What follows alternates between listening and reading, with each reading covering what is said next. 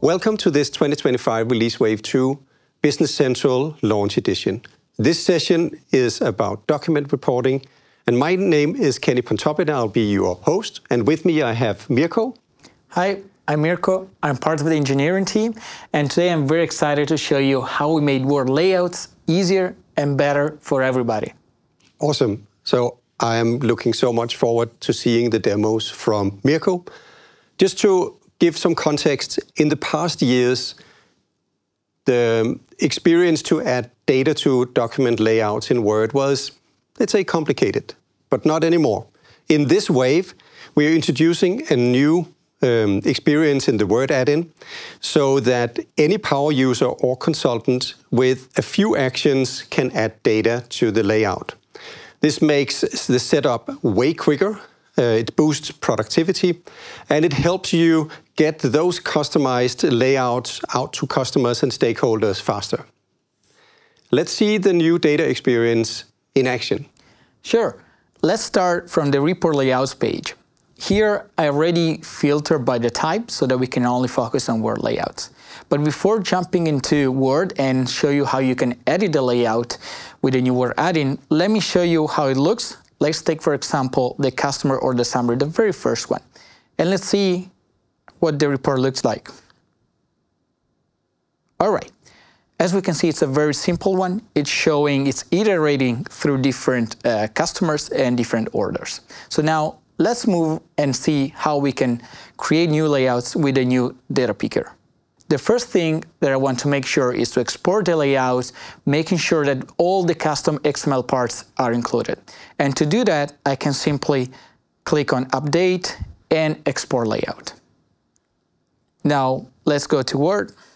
So as you can see here, we have our layout. And in my Word tab, I have a new Business Central preview. If I click here, this is the new version of the Word add-in. As we can see, we have a new data control section, which provides an add data action.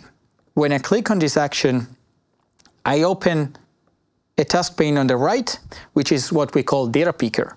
And here we can see this tree structure, which basically showcase the data sets behind the report. And then here we can expand, we can collapse, we can look the labels and the report informations. So now, let's say that we want to create a new table, but with a new data picker. Let me show you how we can do that. Well, let's start very simple and create a table, which is a very simple one, 2 by 2 columns. And the first thing I would like to do is to add some labels. Let's say that we want to show the customer number. And if I want to do that, all I need to do is to find the customer number and choose Add Field. That's it. Here we can see now that this inserted the content controls with both the text and the tag equal to the field that we are adding. So in a similar way, I'm going to add here the customer name. And now I'm actually ready to insert and repeat over the different customers. Let me show you how you can do that. Well, first, I want to select the different rows and columns where I'm iterating. And now I can expand the data section. In this case, I would like to iterate through the sales line buffer here. And all I need to do is, again, choose the Add Repeater. This time it's a repeater, so that helps us on understanding what we are adding. And when I click, I can see that now we have a new content control. We can clearly see that this time it's a repeater because now we are providing that information in the tag to make it easier to understand the layout. And now I'm ready to insert the data fields that I want to show. So in this case, I will choose the customer number, and then again, simply add field, and finally, the customer name. Add field again. That's it. Now I can save, and we can go back to our Business Central environment. I will create a new layout for this report. Let's call it Data Picker. Just give it a very significant name, Word. I choose my new layout. And now let me render it once so that we can see that all works as expected. And there you go. Here we have the new table with the customer number, the customer name, and the repeater iterated through all the different customers. Awesome. That's really easy, Mirko. I like that. We probably want to add even more productivity features to the Word add-in so that it's even easier, but we just started with the data parts. Perfect. Now, I saw that you had this new add-in installed. How could a user, like any Word user, can any Word user just install this? Yes, of course. It's actually pretty simple. Let me show you how we can do that.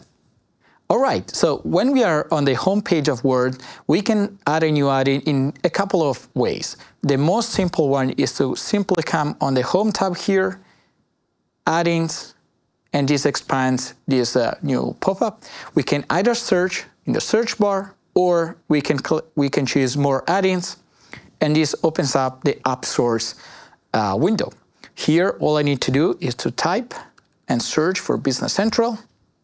Here, you might see more versions of the Business Central add-in. What you need to make sure is that you choose the one with the description that mentioned the Add Data Controls. That's because we have different versions.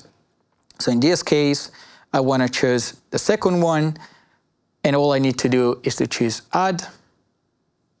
At this point, Words install the add-in, and as you can see, now I have my new Business Central add-in, the latest version with the Data Controls section. And Mirko, you mentioned that, what if I don't have that menu thing in the top? Are there other ways to get the add-in? Yes, of course. So if you don't see this one, you can also come on File and go into your account. And from here, you will be able to find again the Get Add-ins. And when you choose this one, again, it will open the App Source window. Awesome. So, that's amazing. Like, click once, adding data, and almost click once to get the add-in. So, what's coming next in this space? Well, very soon, we didn't get it in for the demo here for the recording, but hopefully we'll soon be able to have it in some update in version 27 here in the fall. We are adding tooltips to the add-in. If you also watch the server and database session, we mentioned in there that we added support for tooltips on data item fields. And this is what we use in the add-in to also make these data sets more usable. Because with the new data picker, we are also moving the experience from a developer towards a more power user at the customer side. So of course we want people who are not developer focused to get some help in what they add. Later, and this is not in 27, but now we are starting to get productivity into Word add-in for real. You will likely see more productivity features coming to make it even easier to work with Word layouts. There will also be something we call Project Sequoia. It's a code name for some very secret projects. We do have an office hour here in the fall, so in the video description, you can find a link if you want to learn more about Project Sequoia. But I can tease a little bit. It's about replacing most, if not all, of the document layouts in Business Central towards using Word. If you want to learn more about Word layouts and how to work with them, the easiest is to go to aka.ms/BC Developer. That's our developer guide in Microsoft Learn. And I showed here on the picture, there's a few navigations you need to take, or simply just search for how to lay out your report with the Word layout. There's a ton of documentation on how you do things with Word, especially if you come from a world of RDL, the old way of doing layouts. You might need to get your learning on. That's it. Just a few Business Central resources if you're new to this. BC All, aka.ms/BC All, is the landing page for all our AKA links. If you have questions as a partner, the AKA link, aka.ms/BC Yammer, will take you to the Yammer site where we discuss everything where customers are not listening. So if you're a customer, you're not allowed to be there. or you won't be there. Office hours, I mentioned that for the Project Sequoia. There's also an AKA link for that. Since you are watching this on YouTube, you might already know our YouTube channel. The AKA link here for BC YouTube is an easy way to navigate to the channel. Similarly, we are very active on LinkedIn, so the AKA link for LinkedIn takes you to our LinkedIn account, and you should definitely follow us there to get the latest updates whenever they are fresh to publish. Finally, if you are a Business Central partner, go check out the partner portal and learn more about all the resources that are available there. And with that, I think Mirko and I are done. Should we wave to the Yeah, customers? of course. Yeah. Bye. Thank you. Bye-bye.